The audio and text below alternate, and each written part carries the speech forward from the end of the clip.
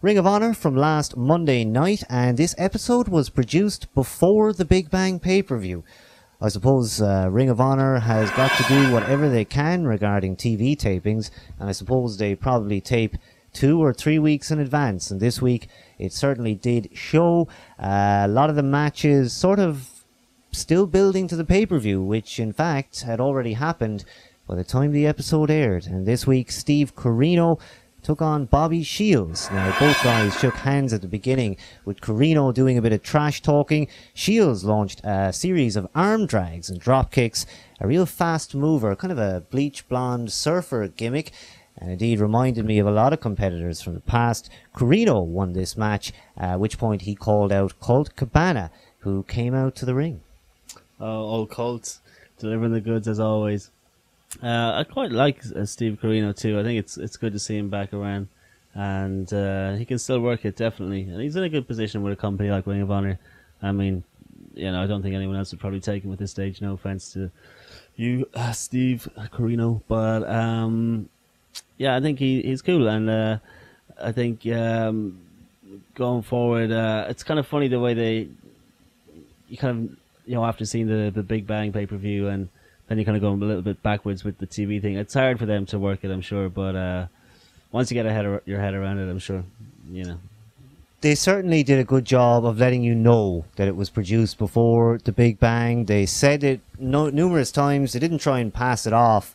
And I just thought perhaps it was kind of a bit strange that the Briscoes had the belts again. I mean, if they were going to lose those belts, but then you've got to keep the TV audience that was there that night happy. They suddenly can't come out without the belts, or maybe they could have done that, but perhaps the decision wasn't made at that point. I mean, the Briscoes lost those tag belts at the Big Bang pay-per-view. Now, the Dark City Fight Club, they came out, again, an excellent, legit tag team, squashing that jobber team of the set. Yeah, I mean, the set is pretty funny to look at, I have to admit. The best thing about these guys is that it's genuine, it feels like a real tag team. And like a lot of the other tag teams in Ring of Honor, like, the Briscoes are a legit badass tag team, and so much more convincing than, your Dude Busters or your Hart Dynasty, or the team of R-Truth and John Morrison, who made a stunning debut match there on WrestleMania, just gone. But yeah, these guys, it's legit, and I think WWE have acknowledged the tag team situation, because it seems like it's stepped up this week across all borders of their programming. Sorry to drift back to the WWE, but that's my thought on it. But these guys are a legit tag team, and a funny squash match, if anything, but it gets them over, so good job done. We had a recap of Jerry Lynn's retirement angle over the recent months, and we saw a lot of video highlights of Jerry Lynn's last few weeks and months in Ring of Honor, and indeed now the announcement that Jerry Lynn is coming back to Ring of Honor next Monday night. So tomorrow night we're going to see Jerry Lynn back in Ring of Honor. I thought Jerry Lynn was fantastic in TNA. That was the main time that I saw him work, and he was always over with the fans. Certainly kind of an RVD type guy. He's got that overness, and I certainly don't know anything about whether he was ever in WWE. I mean, was he? Yeah, he was in WWE for a bit. I think the thing with Jerry Lynn, he's the real wrestler's wrestler, the underdog, and the kind of position that someone like Shelton Benjamin could take if he was to jump ship, as Charlie is telling him to do constantly, to any of those TNA or Ring of Honor, and be a top guy and really get the credit he deserves. And I think that's why Jerry Lynn feels happy in a place like Ring of Honor, and to be up on top of the card in that main event mix. And by all means, I think it's a great thing having him come back. I really like Jerry Lynn. He's cool. Jerry Lynn is a veteran, and he is somebody who can work really well, and he can certainly teach those young guys a lot. And perhaps that's also the role Jerry's coming back to. Certainly a lot of the guys who've been around the block, who are veterans, they often come back as road agents and do their best to help the young guys while working. So we get a double bargain from the likes of Jerry Lynn coming to Ring of Honor. Yeah, it works for everybody, and those kind of pairings of old school wrestling minds with Cornette and him, even Carino, it'll just better the product for all those young guys, and even the jobbers that are coming in and getting squashed. You know, I mean, you're in good, safe hands with people like that, I think, compared to some of the politics you're going to deal with in WWE, and maybe do one dark match, get squashed, and never see him again, you know? I hope he has a good position. I hope they're going to put him in that belt title run. The World Television Title Tournament, of course, also a big part of Ring of Honor, and that now winding to a close. We're getting on to semi-final territory as we eventually find out who's going to win this belt. And indeed, Kevin Steen takes on Eddie Edwards next Monday, with Davey Richards taking on Kenny King, a rematch from that Big Bang pay-per-view coming up 2 weeks from Monday. And indeed, the Kevin Steen v Eddie Edwards is this coming week. So the matches are sort of laid out now, and we're going to have a new World Television title holder soon.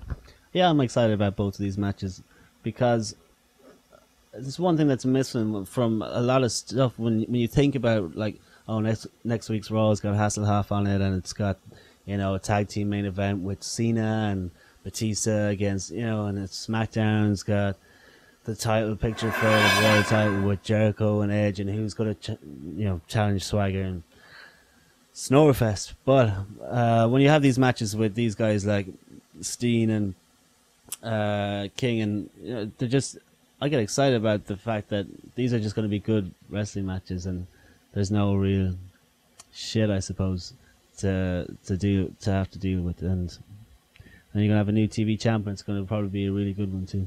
Yeah, they have a good handle on the promo style. They don't overuse promos or vignettes. They place them properly where they are well used. I mean, the Roderick Strong, Tyler Black, Austin Aries promos were fantastic. They built that match almost single-handedly. Certainly the actions in the arena, building the promos, but the way they put them together, and indeed the sound bites used, really put that angle right on over. And it's going to be interesting to see now what that title situation will be in the coming months. We had Eric Stevens representing the Embassy with Prince Nana.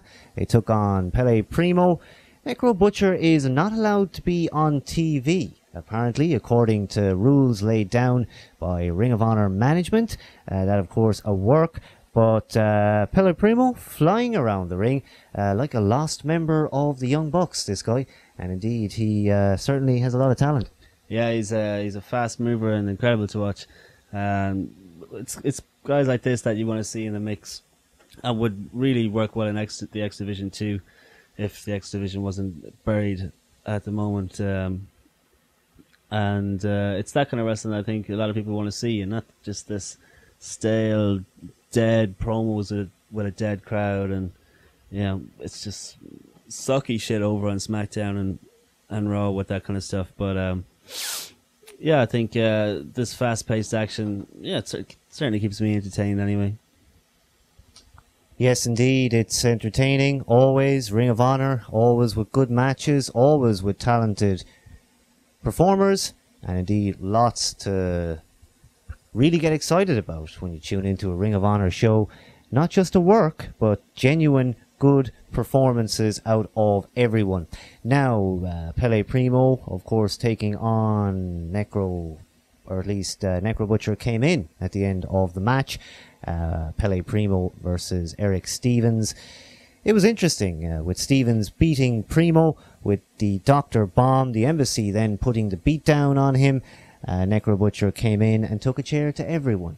Now, I want to let you know that it is rohwrestling.com. Certainly check that out, and you can find out all the information about the show. I know a lot of people have contacted us and said, well, Ring of Honor isn't on over here. Certainly in Ireland, that's the case also. I know that people have wanted Ring of Honor on television in this part of the world for a long time, but in a long while now we haven't had it. Of course, it was on the wrestling channel at one point, but certainly there is somebody somewhere missing a trick there, because that show would probably not be that expensive to purchase.